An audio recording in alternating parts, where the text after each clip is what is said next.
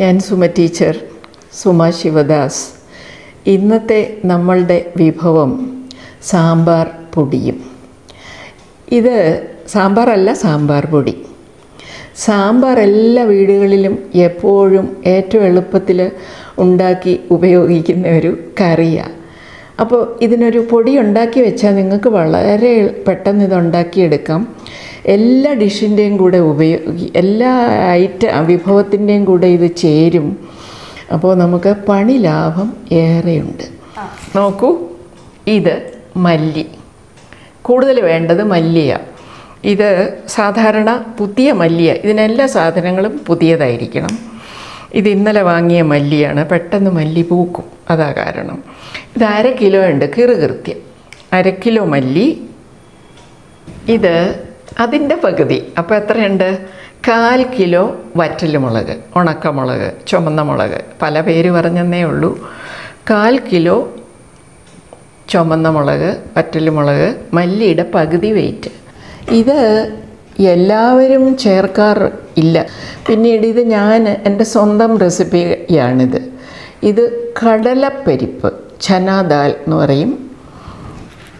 കടലമാവൊക്കെ എടുക്കുന്നത് ഇതിൽ നിന്നാണ്. ഇത് കണ്ടോ, കടല പരിപ്പ്. ഇത് 100 ഗ്രാം ഉണ്ട് കടലപ്പരിപ്പ്. ഇത് മസൂർ ദാല. എനിക്ക് പീസ് പരിപ്പാണ് എപ്പോഴും ചേർക്കുന്നത്. അതിപ്പോൾ ഇവിടെ ഇല്ല, ഇന്നലെ കടയിൽ പോയിട്ട് കിട്ടിയുമില്ല. അതുകൊണ്ട് പകരം എടുത്തിരിക്കുകയാണ്. ഇതിലും നല്ലത്, ഇതിന് കുഴപ്പമൊന്നുമില്ല, പക്ഷേ ഇതിലും നല്ലതാണ് ഈ പരിപ്പ് വടയ്ക്ക് എടുക്കുന്ന പീസ് പരിപ്പ്, പട്ടാണി പരിപ്പെന്നും പറയും. അതല്ല ഇത് മസൂർ ദാല. അതില്ലാത്ത കൊണ്ടാണ് ഇതെടുത്ത്. ഇത് 50 ഗ്രാമേ ഉള്ളൂ. ഇത് ഉഴുന്ന് ബോളാണ്.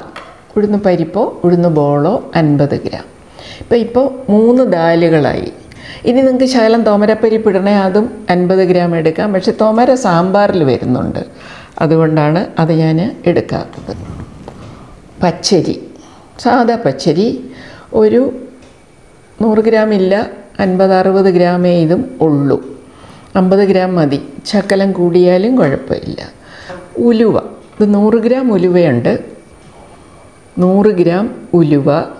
ഈ പൊടിക്ക് വേണ്ട മറ്റൊരു പ്രധാനപ്പെട്ട ചേരുവയാണ് കായം. ഇത് കണ്ടിട്ട് നിങ്ങൾ വിചാരിക്കുന്നുണ്ട് ഒരുപാടുണ്ടെന്ന്. ഇല്ല, ഇതും 100 ഗ്രാമേ ഉള്ളൂ. ഇത് ഞാൻ മൈക്രോവേവ് ചെയ്ത് വെച്ചിരിക്കുകയാണ്. അതുകൊണ്ട് നല്ലവണ്ണം പൊള്ളിയിട്ടുണ്ട്. കണ്ടോ, 100 ഗ്രാം കായം. കുറച്ചധികം കഴുകി എടുത്ത ഊരിപ്പിഴിഞ്ഞ് വെച്ചിരിക്കുന്ന കറിവേപ്പില. ഇത്രയും സാധനങ്ങൾ മതി. ഇത് 1/2 കിലോ മല്ലി. ഇത് നമുക്ക് വറുത്തെടുക്കണം. വറക്കാൻ എളുപ്പത്തിനാണ് ഈ ഓട്ടുരുളി തന്നെ എടുത്തിരിക്കുന്നത്. നല്ല വിസ്താരം ഉണ്ടല്ലോ. അപ്പോൾ ഇത് കുറച്ച് കൂടുതലുണ്ട്. എല്ലാവരും ഓർക്കും, അയ്യോ ഇവരിതെല്ലാം എന്ത് കാണിക്കാനാണെന്ന് പറയാം. ഇത് 1/2 കിലോ മല്ലി ഇട്ടു. എണ്ണയൊന്നും ഒഴിക്കണ്ട. എന്നിട്ടിങ്ങനെ ഇളക്കുക. മല്ലി മൂത്ത മണം വരും. ഒട്ടും കരിയരുത്. പിന്നെ ചെറുതായിട്ട് ചുമക്കണം. കയ്യിലെടുത്താൽ ഈ മുഴുവൻ മല്ലി ഇങ്ങനെ പെട്ടെന്ന് തകർന്നു വരും. ആ പരുവം മതി. അപ്പോൾ അത് കൃത്യമായിരിക്കും. ഇനി ഇത് പതുക്കെ ഒന്ന് ആ പാകം ഞാൻ കാണിച്ചു തരാം. ഇത്രയേ ഉള്ളൂ. ഇത് കഴിഞ്ഞ് ഇത് മാറ്റിയിട്ട് നമ്മൾ മുളക് വറക്കും. നിങ്ങൾക്ക് ചീനച്ചട്ടിയിലും ചെയ്യാൻ കേട്ടോ. ഇതേ നോക്കൂ, നല്ല മണം വരുന്നുണ്ട്. നന്നായിട്ട് ചുമക്കാൻ തുടങ്ങാൻ പോകുന്നുണ്ട്. അപ്പോൾ ഇനി ഇത്രയും മതി. കാരണം കൂടുതൽ ഓവറാകണ്ട. ഇത് കണ്ടോ, കയ്യിലൊരെണ്ണം എടുത്താൽ നല്ലവണ്ണം വീഴുന്നുണ്ട്. നമുക്കിത് എടുക്കാറായി. നല്ലതായിട്ട് മണം വന്നു തുടങ്ങി. ഇതാണ് ഇതിൻ്റെ പരുവം കറക്റ്റായിട്ട്. അപ്പോൾ നമുക്ക് ഇതൊന്നങ്ങ് ഓഫ് ചെയ്യാം. തീ വിട്ടു. ഇപ്പോൾ ഇനി ചൂടുണ്ട്. ആ ചൂടിൽ ഒരല്പം കൂടെ ഇരുന്നോട്ടെ, കുഴപ്പമില്ല. ഉരുളിയല്ലേ, അപ്പോൾ നല്ല ചൂട് കാണും ഉരുളിക്ക്. അലുമിനിയം പാത്രം പോലെയല്ല. ഇനി നമുക്കിത് പകരാം കേട്ടോ. ഒരു പെർഫെക്റ്റായി ഇപ്പോൾ.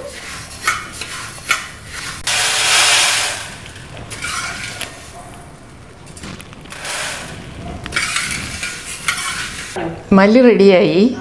ഇനി നമുക്ക് മുളക്, 1/4 കിലോ മുളക്.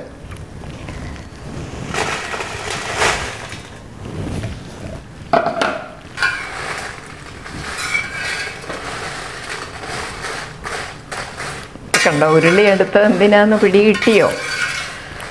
ഉരുളി മല്ലി ചീൻചട്ടിയിലാണേലും വറക്കാം. മുളക് വരുമ്പോൾ ഒന്ന് ഇളക്കുന്നതിന് ചെറിയ തടസ്സം വരും. ഇത് വലുതല്ലേ, അതുകൊണ്ട്.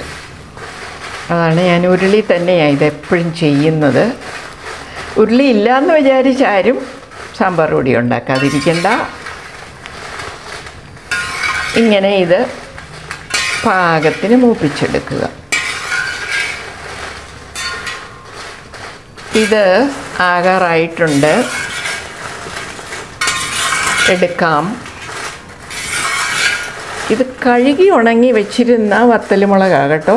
ഞാനൊരു മാർച്ച് ഏപ്രിൽ നല്ല വെയിലുള്ള സമയത്ത് കണ്ണിമാങ്ങ കിട്ടുന്നതിന് മുമ്പ് ഒരു ഫെബ്രുവരി അവസാനം മാർച്ച് ആദ്യമായിട്ട് എല്ലാം ഒരു 3-4 കിലോ മുളക് വാങ്ങിച്ച് കഴുകുക എന്ന് പറഞ്ഞാൽ പെട്ടെന്ന് അങ്ങോട്ട് 2 പ്രാവശ്യം കഴുകി വാരി നല്ല വെയിലിൽ ഉണങ്ങി സൂക്ഷിച്ച് അപ്പം തന്നെ കുറേ പൊടിപ്പിക്കും, കുറച്ച് വെച്ച് വെക്കും. ആ മുളകാണിത്. ഞെട്ട് കളയേണ്ട കാര്യമില്ല, കാരണം ഞെട്ടിനകത്താണ് ഏറ്റവും കൂടുതൽ ന്യൂട്രീഷനുള്ളതും കൊഴുപ്പും കിട്ടും. ഞെട്ട് കളയേണ്ടേ എന്നിപ്പോൾ സംശയം തോന്നാം. അതുകൊണ്ടാണ് ഞാനത് കളയാത്തത്. കഴുകി ഉണങ്ങിയ മുളകായതുകൊണ്ട്. ഞെട്ട് കളയേണ്ടവർക്ക് കളയുകയും ചെയ്യാം. അപ്പോൾ ഇതിനി നമുക്ക് മാറ്റാം. ഇതുണ്ട്, പതുക്കെ കിലുകിലുത്ത് തുടങ്ങി. ഇനി ഇന്ന് തണുക്കുമ്പോൾ ഇത് ഒടിച്ചാലൊടിയും. അതാണിതിൻ്റെ പാകം. 1-2 എണ്ണത്തിനൊക്കെ ഒരല്പം കരിവെന്നോ അതിനൊന്നും കുഴപ്പമില്ല കേട്ടോ. കറക്റ്റായി. ഞാൻ മാറ്റാൻ പോവുക. ഇതിലേക്ക് തന്നെ നമുക്ക് ചേർക്കാം. ഇനി നമുക്ക് ഉരുളിയുടെ ആവശ്യമില്ല. കുറച്ച് സാധനം വറക്കാൻ ഉരുളി അസൗകര്യമാണ്. ഒരു ചീനച്ചട്ടി മതി. ഇത് കടലപ്പരിപ്പ്, 100 ഗ്രാം കടലപ്പരിപ്പ്. ഇങ്ങനെ ഓരോന്നോരോന്നും വെവ്വേറെ വറക്കുക, കാരണം അല്പം സ്വല്പം വ്യത്യാസമൊക്കെ കാണും ഓരോന്നിൻ്റെ മൂപ്പിലേ. എല്ലാം വറുത്ത് വെച്ചിരിക്കുകയാണ്. ഇത് കായം 100 ഗ്രാം. അത് മൈക്രോവേവ് ചെയ്യുക. എങ്ങനെയാണെന്ന് ചോദിച്ചാൽ, മൈക്രോവേവബിൾ ഏതെങ്കിലും ഒരു പാത്രം അല്പം വലുതായിക്കോട്ടെ, അതിലൊരല്പം നല്ലെണ്ണ തടവും. അകത്ത് ഒരു 3-4 തുള്ളി നല്ലെണ്ണ ഒഴിച്ചിട്ട് ഈ കട്ട അതേപടി ഈ 100 ഗ്രാമിൻ്റെ ഒരു കട്ട കായം വെച്ച് 30 സെക്കൻഡ് മൈക്രോവേവ് ചെയ്യും. അത് കഴിഞ്ഞിട്ട് തിരിച്ചെടുത്തൊന്ന് മറിച്ച് വയ്ക്കും, ഫ്ലിപ്പ് ചെയ്യും. എന്നിട്ട് വീണ്ടും 30 സെക്കൻഡ്. ഇങ്ങനെ ഒരു 2 മിനിറ്റ്, 2-2.25 മിനിറ്റ് വരെ പോകാം. അപ്പോഴേക്ക് ഇതങ്ങോട്ട് കണ്ടോ, എപ്പോഴും എടുക്കണം, തിരിച്ചു വയ്ക്കണം ഓരോ 30 സെക്കൻഡിലും. അങ്ങനെയാണിത് പൊള്ളിച്ചെടുത്തത്. ഇനി എല്ലാം കൂടി ഒരുമിച്ച് കൂട്ടിയാൽ മാത്രം മതി. നോക്കൂ, അരി വറുത്തത്, ഉഴുന്ന് വറുത്തത്, പീസ് പരിപ്പിന് പകരം ഏത് പരിപ്പ്, മസൂർ പരിപ്പ് വറുത്തത്, കടലപ്പരിപ്പ് വറുത്തത് 100 ഗ്രാം, ഉലുവ 100 ഗ്രാം വറുത്തു,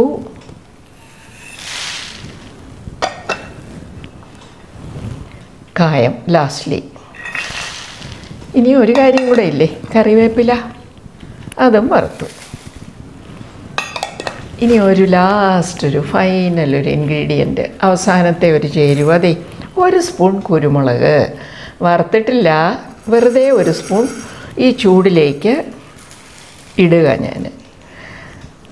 അപ്പോൾ ഇനി ഇതെല്ലാം കൂടെ ചേർത്ത് പൊടിക്കുക.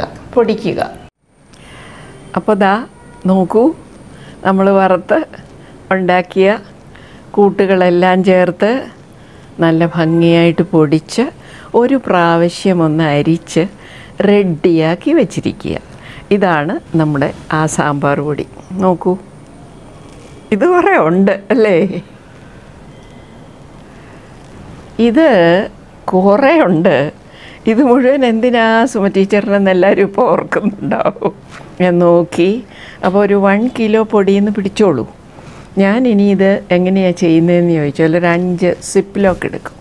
നല്ല പുതിയ സിപ്പ് ലോക്ക് എടുത്ത് 5 എണ്ണത്തിലായിട്ടിത് പാക്ക് ചെയ്ത്, അപ്പോൾ 200 ഗ്രാം ഈച്ച്. എന്നിട്ട് ഫ്രീസറിലിടണ്ട, താഴെ ഏതെങ്കിലും ഒരു തട്ടയിൽ ഭദ്രമായിട്ട് ഒരു ബോക്സിലാക്കി അടച്ചു വയ്ക്കും. വേണ്ടപ്പോൾ ഒരെണ്ണം മാത്രം എടുക്കും. ആർക്കെങ്കിലും കൊടുക്കണം എന്ന് എനിക്ക് തോന്നുകയാണെങ്കിൽ അവർക്ക് കൊടുക്കുന്നതും ഗിഫ്റ്റാണ്. ഇതാണ് എൻ്റെ ഗിഫ്റ്റ്. അപ്പോൾ ആരെങ്കിലുമൊക്കെ വരൂ, തരാം. എന്താ? അപ്പോൾ നല്ല ഒന്നാം തരം സാമ്പാർ പൊടി സാധാരണ ഇടുന്നതിലും കടയിൽ നിന്ന് വാങ്ങിക്കുന്ന ബ്രാൻഡഡ് ഇടുന്നതിലും ഒരല്പം കൂടെ കൂടുതലിടണം. കാരണം ഇതിലൊരു 1/4 കിലോ മിനുസം മറ്റ് പദാർത്ഥങ്ങളെല്ലാം കൂടെ വരും. ഏതൊക്കെയാണ്? നാനാജാതി പരിപ്പുകൾ, ഉഴുന്ന്, പിന്നെ കൂടാതെ പച്ചരി. അതുകൊണ്ട് ഒരല്പം കൂടുതലിടണം. പക്ഷേ ഇതിന് ന്യൂട്രീഷൻ വാല്യൂ കൂടുതലാണ്. മല്ലിയുടെ കൂടെ പലതരം പരിപ്പുകൾ ചേരുമ്പോൾ ഇതിലെ പ്രോട്ടീൻ കണ്ടൻറ്റ് ഏതെങ്കിലും ഒന്നിൽ ഒരു അമിനോ ആസിഡ് സയൻസാണ് ഡെഫിഷ്യൻ്റ് ആണെങ്കിൽ അത് മറ്റേ കക്ഷി തീർത്തോളും. അങ്ങനെ ന്യൂട്രീഷൻ കൂടുതലുണ്ട് ഈ പൊടിക്ക്. കൊഴുപ്പും കൂടുതൽ കിട്ടും. വീട്ടിൻ്റെ ഉള്ളിലേക്ക് അടുക്കളയിൽ സാമ്പാർ വയ്ക്കുമ്പോൾ അങ്ങ് ഗേറ്റിങ്കൽ അതിൻ്റെ മണം കിട്ടും. അപ്പോൾ എല്ലാവരും അവനവന് വേണ്ട സാമ്പാർ പൊടിയെങ്കിലും അതാത് സമയത്ത് ഉണ്ടാക്കി ഒന്നുകിൽ സൂക്ഷിച്ചു വയ്ക്കുക, അല്ലെങ്കിൽ അപ്പോൾ പെട്ടെന്നുണ്ടാക്കി നമുക്ക് ഉപയോഗിക്കാം. അതായിരിക്കട്ടെ എൻ്റെ ഈ പ്രവൃത്തിയുടെ നിങ്ങൾക്കുള്ള മെസ്സേജ്. ഇനി ഒരു സാമ്പാർ ഉണ്ടാക്കി കാണിക്കാം. സാമ്പാറിനെ പറ്റി കേക്ക് പോലെ ഒരു ക്ലാസ്സും എടുക്കാം 2 ദിവസമായിട്ട്. എന്താ? അപ്പോൾ താങ്ക് യു ഓൾ.